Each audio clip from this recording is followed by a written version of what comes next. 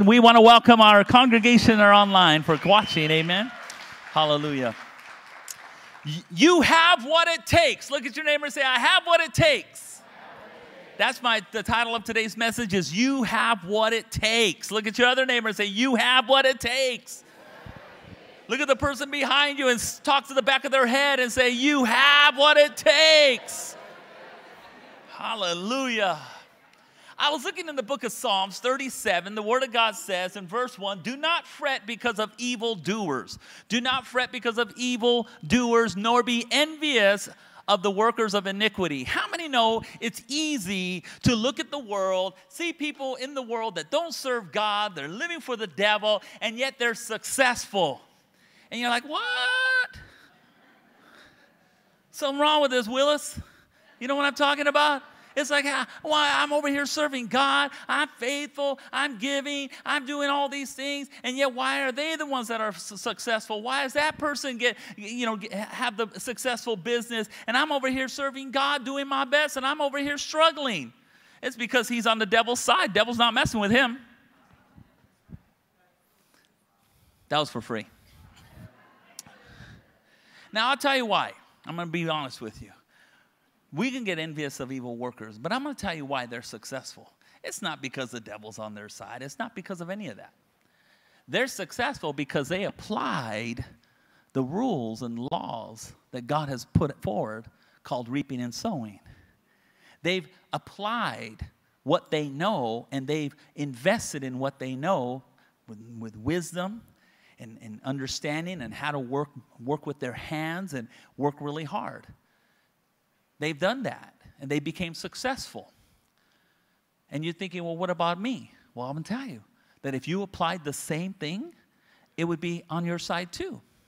But the difference between you as a believer and a person in the world is they're doing it, but it's all their effort. They have to do everything. If you did the same application and you put your hands to the plow and you did what you knew to do, the Bible says whatever you put your hands to, you shall prosper. The difference between you and the world is God will open doors for you. It'll just come towards you. Goodness and mercy will follow you. Things will just happen. The opportunities will open up. The problem is a lot of people, they don't want to put their hands to the plow. They want to sit home, eat bonbons, sit on the couch, watch Andy Griffith and say, bless me, Lord. Guess what? Not going to happen. I promise. You can't just sit home, do nothing, and then say, God, bless me, bless me, bless me. And God's going to say, get up, get up, get up. Go do something with your life. Go forward, move forward. And that's how the kingdom works. We can't just sit home. Listen, some of us, there's some people in here, maybe today or maybe online, you don't have a job. Let me tell you something. You have a job. It's called 8 hours a day. Go look for a job. You say, well, I look online. Let me tell you something about the online stuff. I understand it, and that's a new world. That's okay. But so what? Show up anyways. Put your face in front of them and say, hi, I'm here. I want a job. Go apply online. Okay, but don't forget this face. I mean, the worst thing you want to do is end up at at Starbucks, the hub of the unemployed. Come on, somebody. Get out there. It's okay. Put your hands to the plow. Don't be envious of evil workers. Get out there. You have what it takes.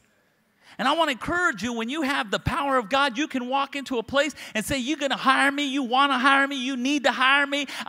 Because of my presence in this. Now, don't tell them that, but you know that because of your presence in that place, God will bless that company just like he did for Joseph. Come on, somebody. I mean, Joseph worked for a Pharaoh. He worked for someone that wasn't godly, but yet everything that person had was blessed because Joseph was in the house. See, when you're working at those companies, man, I believe that company can prosper just because you're there and because God wants to bless you and will bless you through that.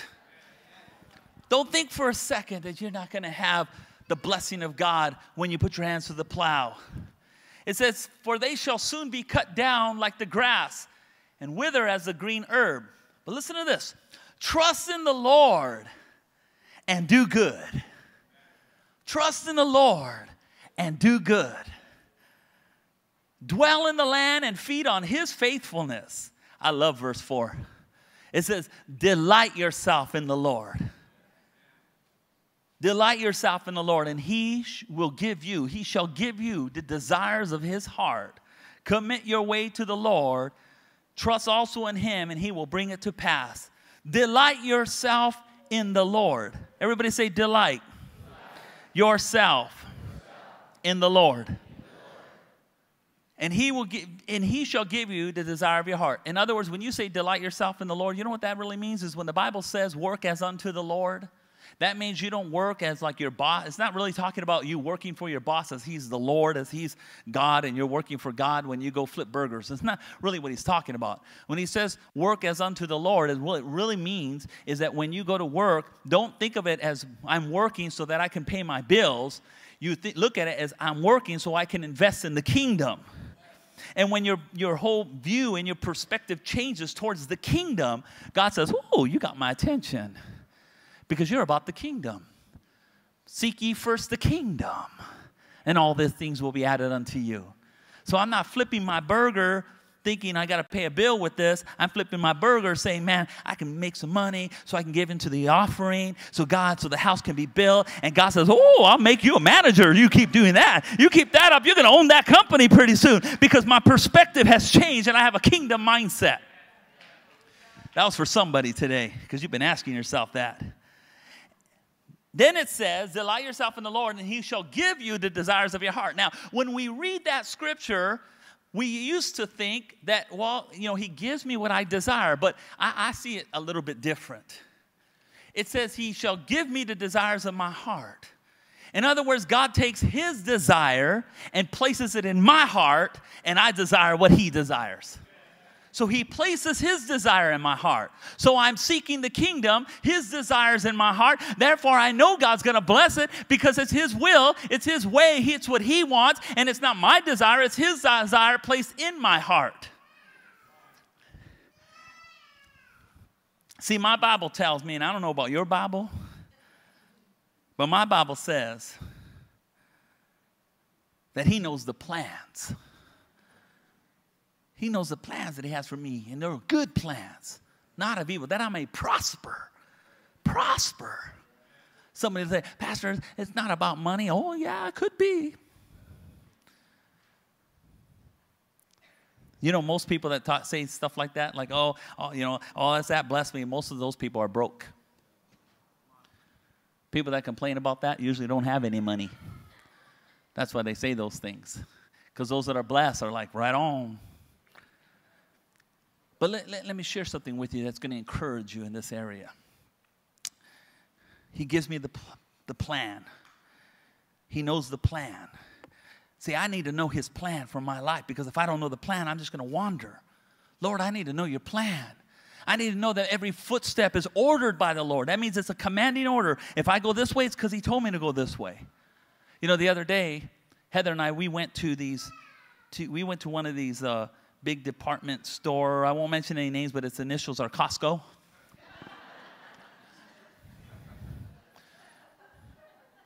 I'm not a Costco fan. I really am. I'm sorry, Costco, if you're watching. I'm a Sam's Club person myself. Now I'm not saying Costco has great stuff. I like to buy stuff at Costco. I just don't like waiting in all the lines. Why does everybody have to go to Costco? But it's okay. You guys all keep going to Costco because I'll just keep going to Sam's Club where there's no lines. Hallelujah. I don't want to give that secret away because there's always a parking spot at Sam's Club, And the last thing I'm going to do is wait in line and get gasoline and use up all my gas to put gas. That was for free. So anyways, long story short, I got to cut that part out later. So anyways, I went to Costco because Heather wanted to go to Costco. As soon as I walked in, the first thing I did was look at the line. Oh, that's the devil.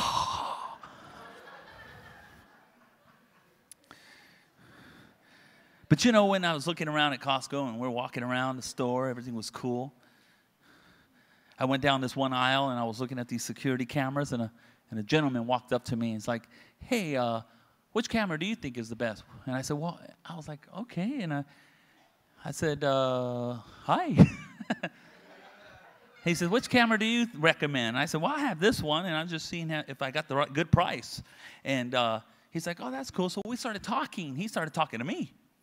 And he started saying, oh, yeah, and we just started, I don't know how it came up. He started telling me how, who he was, that he was a very high, how do you say it? How'd you say it?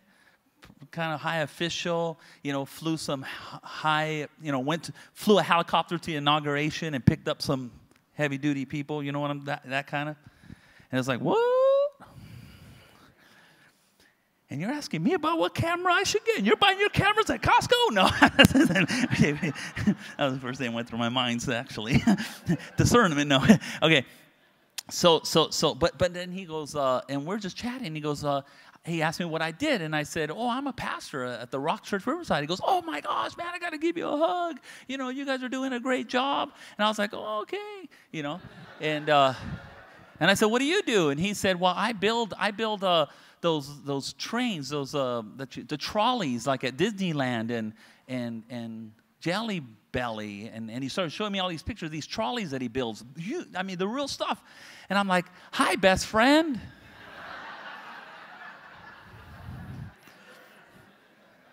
I didn't say that. But inside it was like, I want one. I can get people to come to church just to ride the trolley because they look cool. So we started chatting, real nice guy. And he goes, and out of the blue, he said this to me. He said, you know what I'm going to do? He goes, I like you. He said, I have a big warehouse where you have all this stuff to build all these things. I'm going to invite you to come anytime you want to this warehouse where everything's at, and you can build anything you want for your church and just keep it.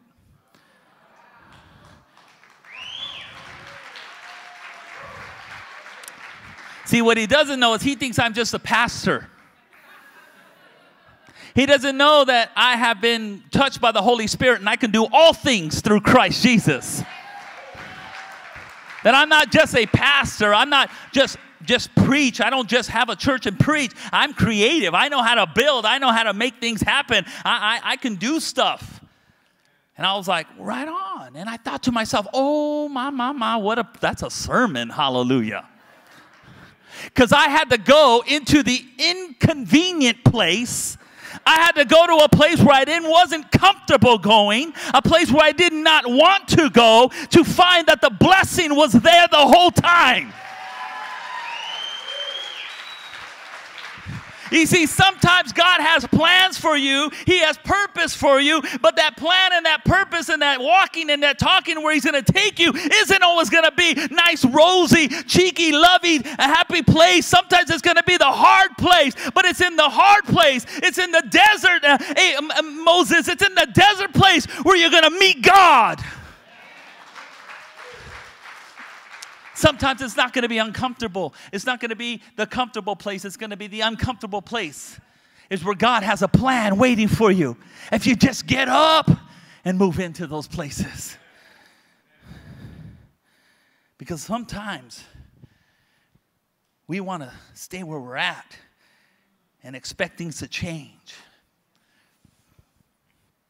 See, you have a mind, hopefully,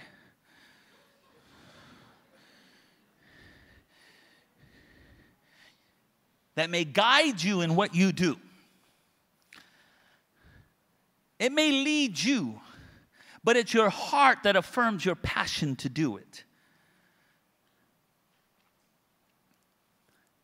See, within your passion lies a clue to your deeper purpose and ultimately your destiny.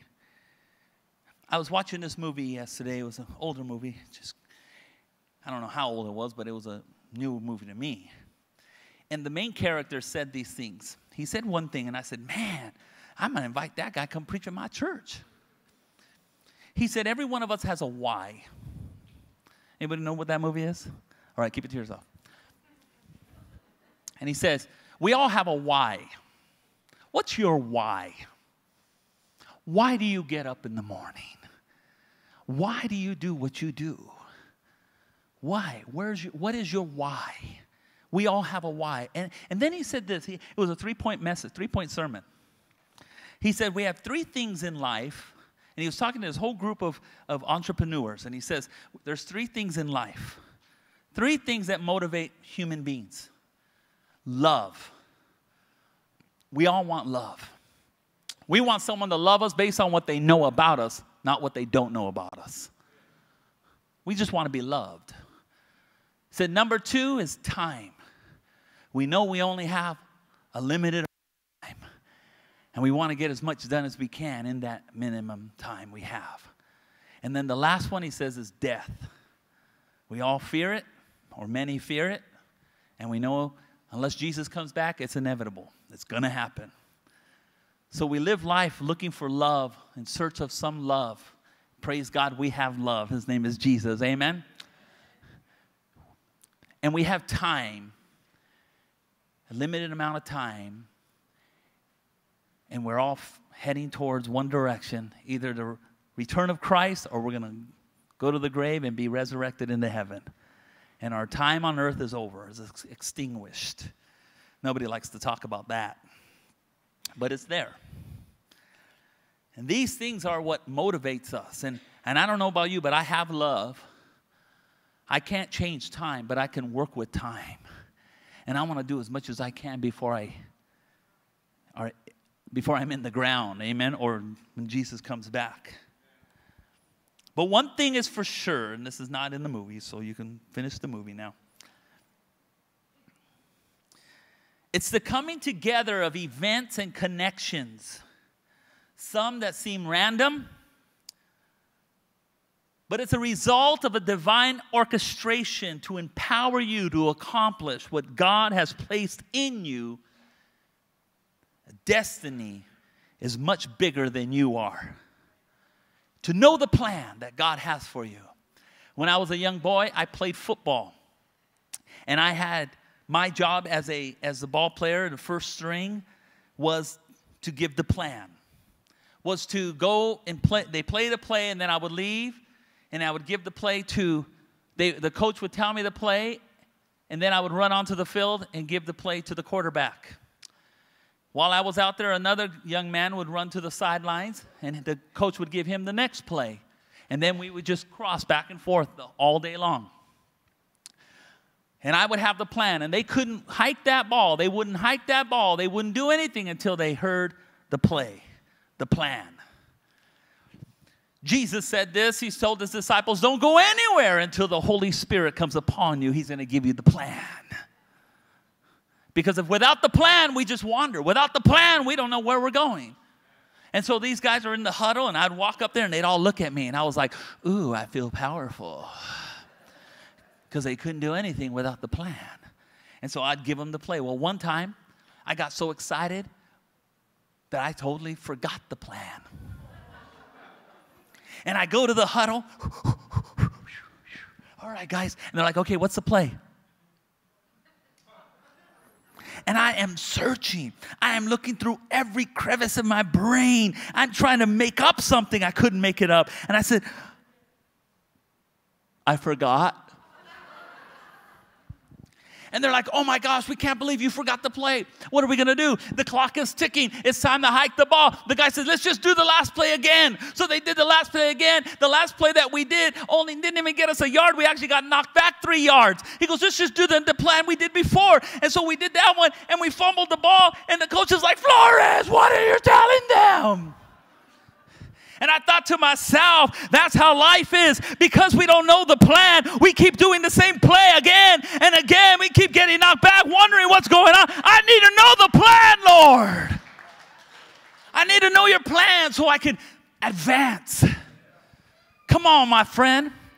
It's only halftime. Patriots taught you that.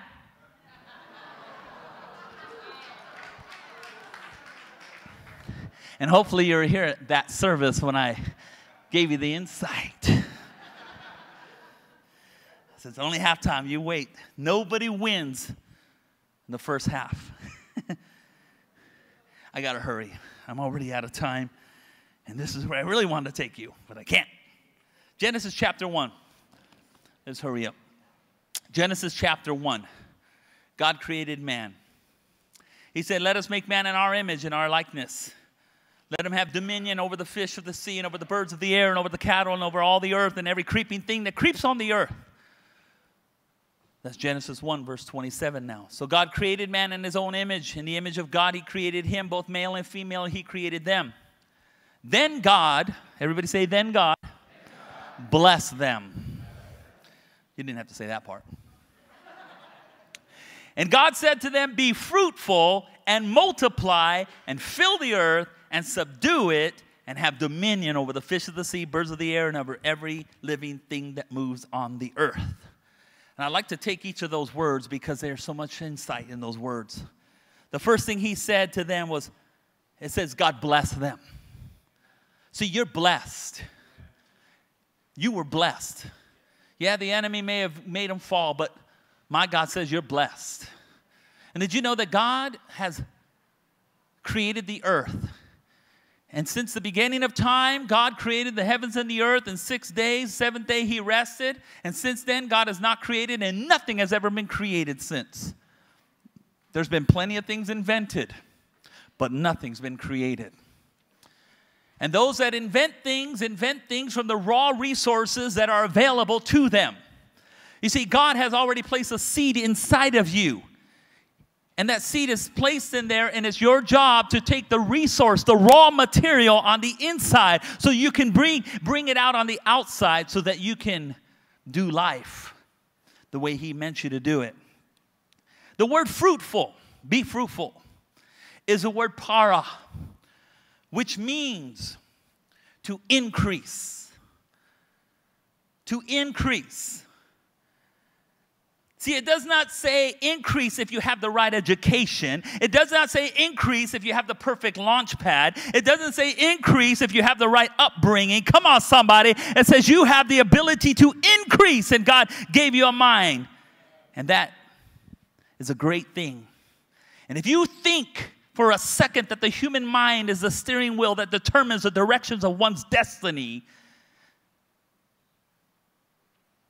then we are transforming our lives by the way we turn our minds, and you limit yourself to operate only in the intellectual and the psychological level and refuse to pay attention to the spiritual inclinations that reside in you.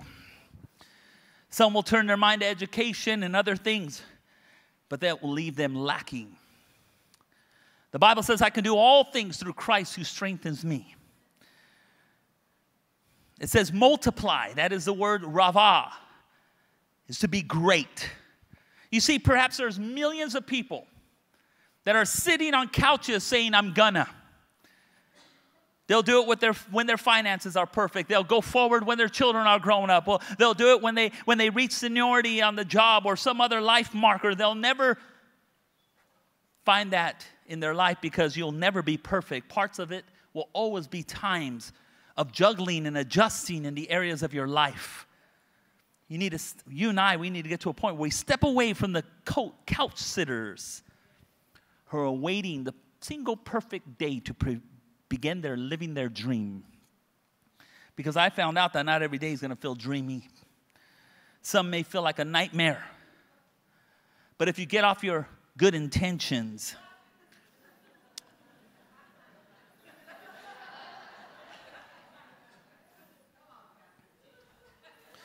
your vision for life may never become a reality. I believe that you and I need to have enough faith to believe God and in yourself and know that together the two of you can do anything to increase your capacity to receive more and to do more in that which is destined to be revealed through you. Fill the earth, malah, to accomplish, to be satisfied. I love that because it's an unsatisfied satisfaction that must dwell in each and every one of us. Because if you can see the invisible, you can do the impossible. You may have to stretch yourself, though, beyond the circles that surround you. Did you know that you and I are 80%? If we take 10 of your friends, 80% of them are just like you. You are just like 80% of the people that you are surrounded by. Take 10 of your closest friends, 10. And it's almost guaranteed that you are like 80% of them. 8 of them are just like you, live in the same house, make the same income, do pretty much the same kind of job. And I want to encourage you that